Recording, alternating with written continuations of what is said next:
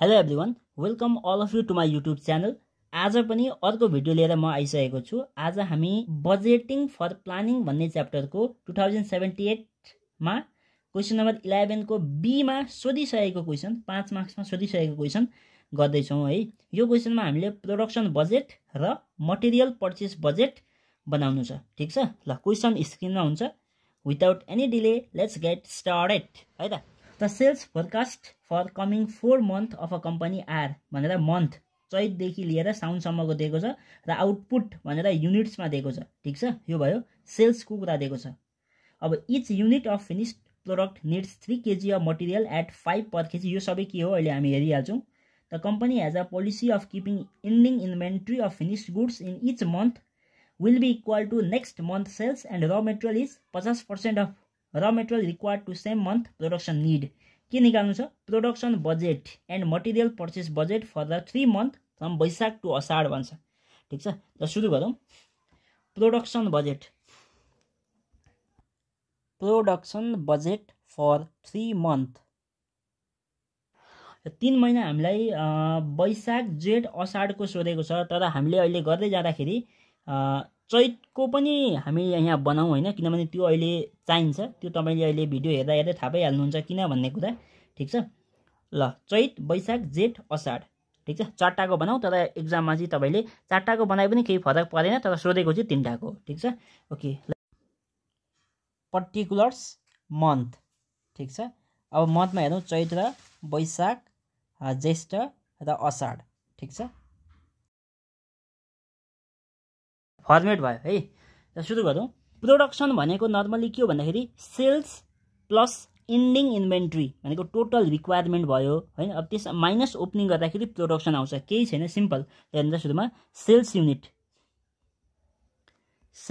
कति? यो सबै बजेटेड सेल्स युनिट है। कति दिएको छ हेर्नु त? चैतमा 10,000, वैशाखमा 9,000, जेठमा 8,000 र असाढमा दिएको छ 10,000। ठिक छ, यो सेल्स युनिट भयो। अब सेल्स युनिटमा प्लस एड गरेँ मैले इन्डिङ इन्भेन्ट्री।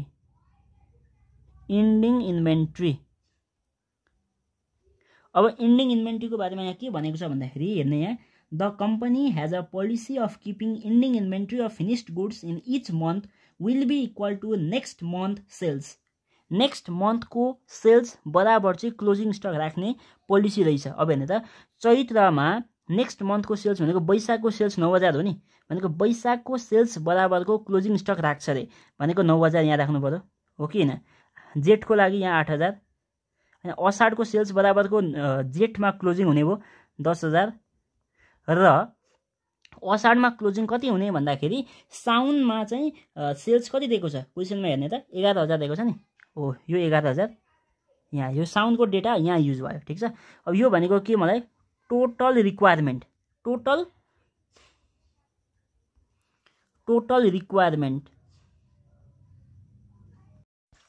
सेल्स युनिट यति, मतलब यति बिक्री गर्ने र यति क्लोजिङमा राख्ने, द्याट इज इन्डिङ इन्भेन्ट्री। भनेपछि टोटल रिक्वायरमेन्ट हामीलाई कति चाहियो भन्ने कुरा आयो होइन। त्यसपछि माइनस ओपनिङमा कति छ त, त्यो घटाइसके पछाडि बल्ल हामीले कति प्रोडक्सन गर्नुपर्ने हो भन्ने कुरा आउँछ। ठिक छ, ओके। यहाँ लेख्नुपर्ने हुन्छ लेस बिगिनिङ इन्भेन्ट्री भनेर।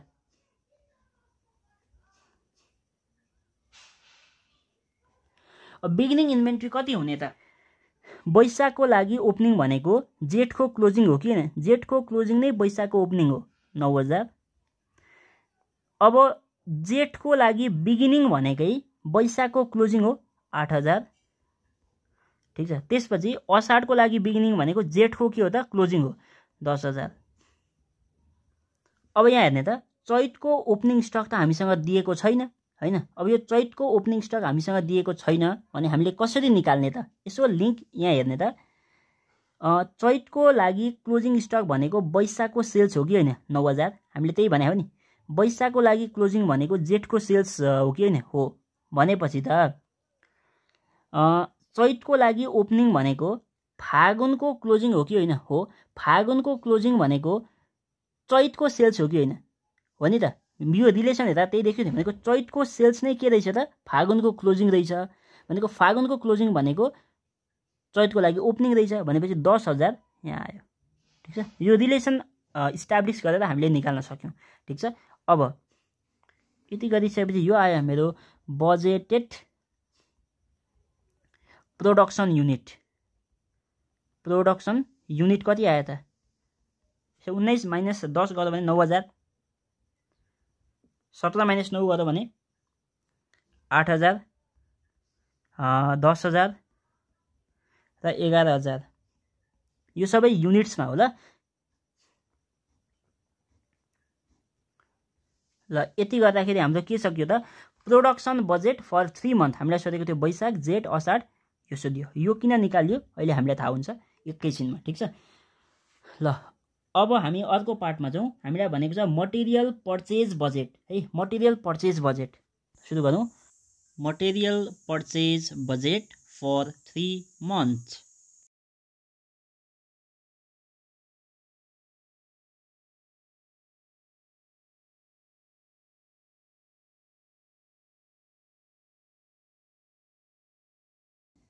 ल अब मटेरियल पर्चेज बजेट बनाउनका लागि सुरु गरौँ।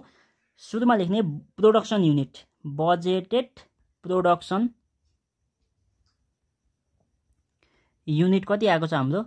माथि हेर्ने त 9,000, यहाँ माथि आएको छ नि भर्खर निकालेको छ नि, यो 9,000, 8,000, 10,000, 11,000 यही कुरा लेख्ने हो। 8,000, 10,000, अब 11,000। अब यो प्रोडक्सन गर्ने भनेको त हामीले यो फिनिस्ड गुड्स प्रोडक्सन गर्ने कुरा भयो। अब मटेरियल पर्चेस भनेको के हो त भन्दाखेरि हामीले र मटेरियल पर्चेस गरेर ल्याएर अनि फिनिस्ड गुड्स बनाउने कुरा भयो। ठीक छ, अब प्रोडक्सन यति गर्नका लागि अब यहाँ हेर्ने त each unit of finished goods needs 3 kg of material at 5 per kg। एक unit finished goods बनाउनलाई 3 kg material चाहिन्छ अरे। अब यहाँ लेख्ने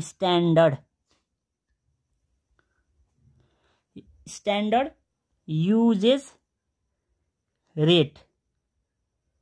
ठीक छ, केजीमा 3 एक युनिट प्रोडक्सन गर्नलाई 3 kg चाहियो अरे। सो र मेटेरियल कन्जम्सन आयो। यति गरेपछि कन्जम्सन केजीमा आयो। ठीक छ, कन्जम्सन केजीमा आयो। 9 त्यहाँ 27,000, 24,000, 10 त्यहाँ 30,000 र 11 त्यहाँ 33,000। ठीक छ, यहाँसम्म हाम्रो र मेटेरियल कन्जम्सन आयो। अब कति किन्ने त भन्दाखेरि जति कन्जम्सन गर्नु छ त्यति त किन्नै पर्यो, प्लस क्लोजिङमा कति राख्ने भन्ने कुरा पनि थाहा हुनु पर्यो नि त। क्लोजिङ इन्भेन्ट्री अथवा क्लोजिङ इन्भेन्ट्री। इन्भेन्ट्री भनेको के हो? फिनिस्ड गुड्स पनि इन्भेन्ट्री हो, र मेटेरियल पनि इन्भेन्ट्री हो, डब्लुआइपी पनि इन्भेन्ट्री हो है। अब र मटेरियलको क्लोजिङमा कति राख्ने भन्ने कुरा चाहियो। ल हेर्नु त यहाँ के भनेको छ, the company has a policy of keeping ending inventory of finished गुड्सको कुरा गर्यो। त्यसपछि एन्ड र मटेरियल इज 50% अफ र material required to same month production needs है त। सेम मन्थ प्रोडक्सन निड्सको 50% रे भनेको 27,000 को 50% क्लोजिङमा राख्छ अरे। 24,000 को 50% क्लोजिङमा भनेपछि 27,000 को 50% भनेको 13,500, 12,000 50% है त। 30,000 को 50% भनेको 15,000, 33,000 को 50% भनेको 16,500। ठीक छ, यो सबै के छ भन्दाखेरि केजीमा छ। यदि गरिसकेपछि के आयो? टोटल रिक्वायरमेन्ट है। टोटल रिक्वायरमेन्ट भनेको कन्जम्सनको लागि र क्लोजिङको लागि टोटल रिक्वायरमेन्ट, यो पनि केजीमा कति चाहियो त? 27,000 प्लस 13,500 गर्दाखेरि 40,500 केजी हैन। 24 र 12 ले 36,000, अर्को 30 र 15 ले 45,000, अर्को 33,000 प्लस 16,500 ले 39,500। ठीक छ, टोटल रिक्वायरमेन्ट यति। अब लेस के घटाउने त भन्दाखेरि बिगिनिङ इन्भेन्ट्री भनेको र मेटेरियलको अब ओपनिङ स्टक अफ र मेटेरियल घटाउनु पर्यो। ठीक छ, अब हेर्ने यहाँ चैतको लागि जुन क्लोजिङ छ त्यो नै वैशाखको लागि ओपनिङ हो कि होइन? चैतको लागि जुन क्लोजिङ छ त्यो नै वैशाखको लागि ओपनिङ हो भनेपछि यहाँ आयो 13,500 हो कि हो। यो वैशाखको क्लोजिङ जेठको लागि ओपनिङ 12,000 यहाँनेरि 15,000 ठीक छ। अब चैत्रको लागि ओपनिङ स्टक कति त? चैत्रको लागि हामीले ओपनिङ स्टक निकाल्न सक्दैनौँ किनभने त्यसको लागि फागुनको क्लोजिङ चाहियो हैन। र फागुनको क्लोजिङ भनेको फागुनकै कन्जम्सनको 50%, त्यो त हामीसँग अभाइलेबल छैन, त्यही भएर यो निकाल्न सकिँदैन। र मैले यहाँ चैत्रको किन अघि हामीले बनाइयो भन्दाखेरि चैत्रको क्लोजिङलाई चाहिँ वैशाखको ओपनिङमा तान्नु थियो नि त, त्यही भएर चैत्रको पनि कलम बनाउनुको कारण चाहिँ यति नै हो है त। र मेटेरियल पर्चेज बजेट अझै केमा छ? यो केजीमै छ। अब यो चैतको छोडिदिउँ, अब हामीलाई चैतको चाहिएन, क्वेसनले मागेको पनि होइन। अब हेर्ने 36,000 माइनस 13,500 गर्दाखेरि कति? 22,500 केजी। 45,000 माइनस 12,000 गर्दाखेरि 33,000 आयो। 49,500 माइनस 15,000 गर्दाखेरि 34,500 आयो। अब र मेटेरियल पर्चेज बजेट आयो।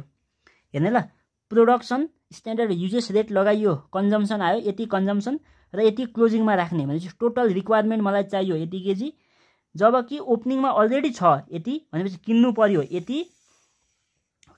यति भनेपछि अब यहाँ यो त केजीमा आयो। अब रुपिजमा निकाल्दाखेरि पर्चेज प्राइस अफ र मटेरियल पर युनिट कति त? पर युनिट कति भन्दा यो पनि क्वेसनमा दिएको होला नि त। हेर्नु त, each unit of finished goods required 3 KG of र मेटेरियल एट 5 पर केजी भनेको 1 केजीको कति रहेछ? 5 रहेछ भनेपछि यहाँ 5 गर्नु पर्यो ठीक छ। अब यति गरिसकेपछि बल्ल आयो हाम्रो